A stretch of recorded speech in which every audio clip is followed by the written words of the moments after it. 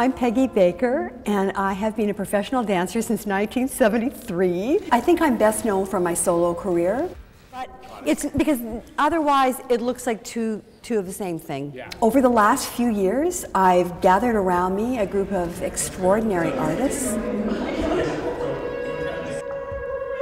My name is Sarah Neufeld, and I'm a violinist and a composer. My name is Jeremy Gara. And Jeremy and I play in Arcade Fire together. This is our first major collaboration together as co-composers working with dance. Our show is called Who We Are in the Dark. I would describe it as a very visceral multimedia collaboration between dance, music, lighting, and video. It's an exploration of darkness. It is at once very tender and touching, and also ferocious and intense, and yes, dark.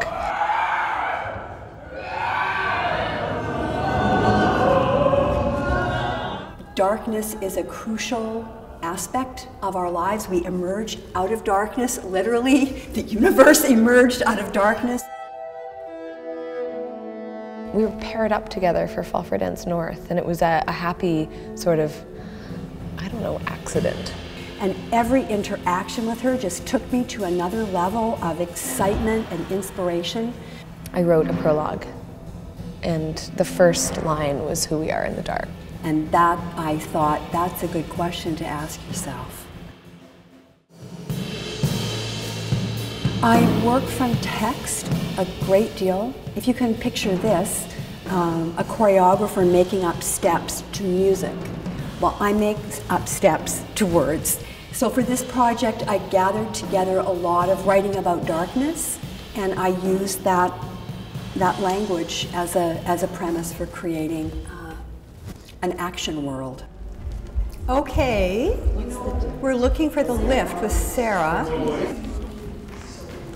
That was good. It was really fun just pouring over all this material together, and then just kind of diving in. So she'd come into the studio for a week and just get like a big blast of stimulation from the dancers. She'd sometimes be improvising.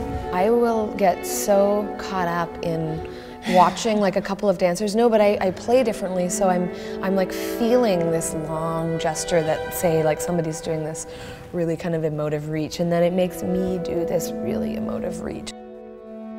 I love that.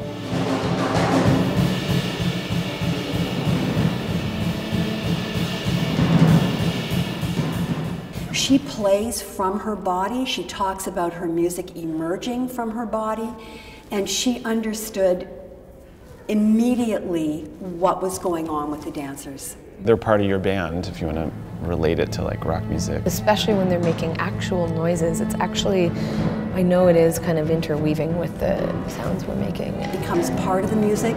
It really charges the dancers in a very particular way. I am very confident that this work is really going to touch people on a very human level, and I believe that they are going to be recognizing what a big role darkness plays in their own life. I hope people will respond in a way that, you know, they feel something and go on their own little journey with it. I mean, that's what you are hoping for.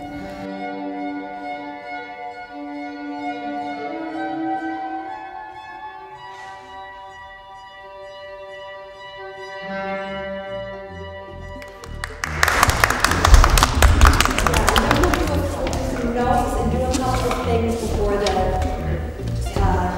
second round. That was really